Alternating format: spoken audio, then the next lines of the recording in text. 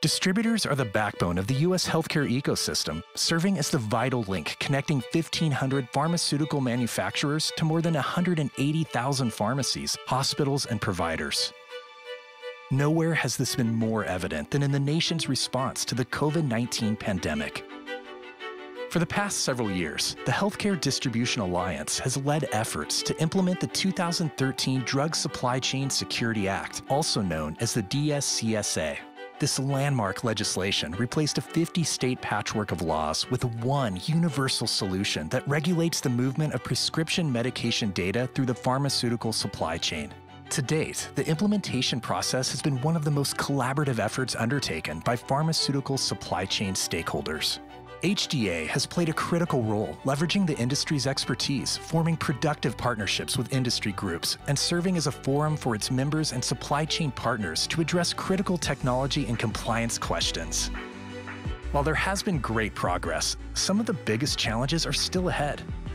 The final implementation deadline is now around the corner, November 27, 2023. The enhanced security requirements effective then are extremely complex. They require for the first time that the healthcare supply chain provide transaction data that matches with each individual product identifier sold to a downstream customer. This is no small task. The distribution industry delivers more than 10 million products daily. Compliance hinges on all manufacturers, distributors, and prescription dispensers updating business processes and IT systems to support sharing data in a secure, electronic, and interoperable manner. In most instances, particularly for manufacturers and distributors, the data sharing will be performed through Electronic Product Code Information Services, known as EPCIS standards, a new methodology for the pharmaceutical industry.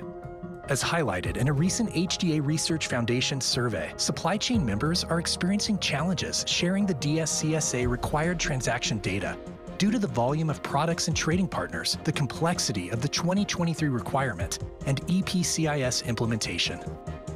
Amid these challenges, the FDA presented an additional obstacle: draft guidance that does not reflect the realities of how distributors operate and runs counter to the DSCSA. It risks derailing the industry from its efforts to comply with the DSCSA and, if implemented, could create an environment with different interpretations and compliance methods with no stated benefit. This means we could wind up back where we started, with a complex patchwork of expectations and enforcement standards. HDA is urging the FDA to withdraw its guidance so that industry can continue its important focus on the 2023 deadline. Once implemented, the DSCSA will enhance the security of the supply chain. This means safer products and safer transactions for the end users, patients. For more information about DSCSA and HDA's concerns with the FDA's draft guidance, visit hda.org/DSCSA.